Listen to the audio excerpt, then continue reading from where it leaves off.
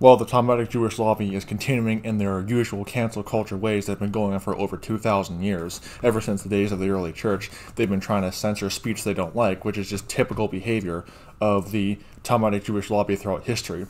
The Talmudic, I'll put it this way, the Judeo-Satanist Lobby, that's one way I like putting it. But in this particular example, they're trying to shut down this individual in Poland, anti-Semitic hate speech charges and cheering on an anti-free speech law. And I need to point something out. This is, it's a Catholic priest being charged, and I'm not pro-Catholic whatsoever. Roman Catholicism is of the devil, plain and simple. Roman Catholicism is every bit as from the pit of hell as Judaism is. So, one, don't take this as any kind of defense of the Mystery Babylon Roman Catholic Church. I have over 200 videos on this channel, on YouTube at least, attacking Rome and exposing Rome. So don't think I'm pro-Catholic by any means whatsoever. But this is just yet another example of the Talmudic Jewish Lobby keeping to their historical ways of cancel culture. So in this particular article, it's on the Jewish Telegraph Agency. It says, in first, Polish priest sentenced on charges of spreading anti-Semitic hate speech. And that's the thing too, the Talmudic Jewish Lobby, just like the Muslims, the Ishmaelite Muslims, would love to make it illegal to criticize them. Because that's just how they've always been, and that's how they always will be.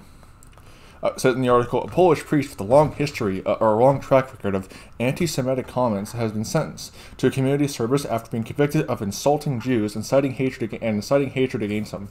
And what his critics say is a landmark case. Father, which is blasphemy, by the way, called no man father, Matthew 23, verse 7. 7 through 9, I do apologize. So, Roman Catholicism, again, is of the devil and satanic. But father, quote-unquote father, can't pronounce some of these European names, Polish names at least, a Catholic priest from the city of Poznan must perform 30 hours of community service a month for the next 6 months, according to the order handed down by a judge earlier this month. He was on trial for comments made during a sermon in October of 2021. He says, quote, Jews in the world have assumed the role of a leech, a tick, a body that lives on the host body, swells, leading the host body to death. Moving on to the next one, unquote. He said according to Polish media, he also said that Jews were in league with the devil and are responsible for the spread of sexual impropriety in Poland. And, there is truth to that. Because you look at the main pushers of the homosexual ideology, it is the Talmudic Jewish Lobby. And that's true of other cases as well. Even, in my birth country of Russia, the Talmudic Jewish Lobby have always been the ones that have outcried the most against some, against any law that comes out restricting the kind of ideology of the homosexual agenda. So there is truth to that. The Talmudic Jews and the homosexual lobby, I'll put it this way, the Talmudic Jewish Lobby is in full cahoots with the homosexual lobby. So, anyway, it says, continuing on the article, he said according to Polish media, he says that he's already facing sanctions from the church because of his record of controversy, and he delivered the sermon online because he has been suspended from his pulpit, but because he remains an ordained priest, his conviction is groundbreaking, according to the civil society group that pressed for him to face charges. Well, wow. Talk about censorship, Nazi-style censorship of speech. It's a bunch of garbage, but hey, it's to be expected from the Talmudic Jewish Lobby. It says the group Open Republic is devoted to fighting anti-Semitism and xenophobia in Poland.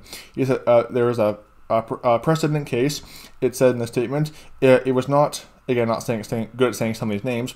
It was not his first hateful sermon, but the first one that the prosecutor's office dealt with. Jewish leaders in Poland are cheering on the verdict.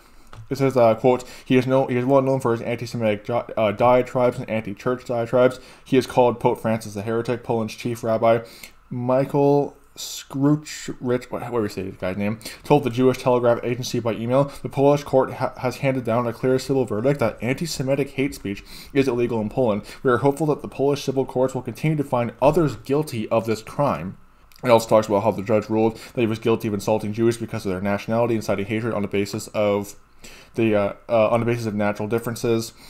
After the judge ruled he was guilty of insulting Jews based on nationality. I already read that. He says, I was convicted of preaching, and apparently the Jews do not like me very much because I love the Lord Jesus. As a non-Jew, I concede to the Jewish king, while the Jews do not so much to their king. Well, the Jesus of Roman Catholicism is the Antichrist.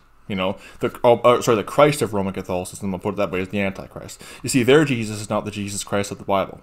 I'll just put it that way. See, I'm bashing Rome as well, because Rome is every bit as, of the devil as Judaism is. It says, well, the comments were extreme. Traditional Catholic liturgy includes some anti-Semitic elements. In 2021, the Pope restricted the use of the Latin Mass, a traditionalist liturgy that includes a prayer for the conversion of Jews, out of concern that it was being used by those who did not accept that the Catholic Church did not accept the Catholic Church 1965 statement. Look at this. 1965 statement declaring that Jews were not responsible for Jesus' death.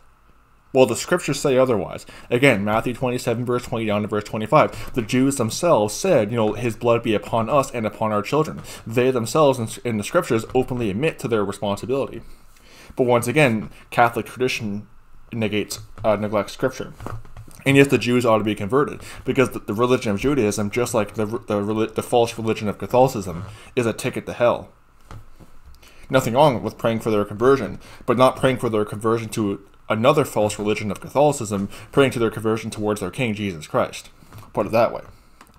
Because Catholicism will take it to hell just as fast as Judaism will.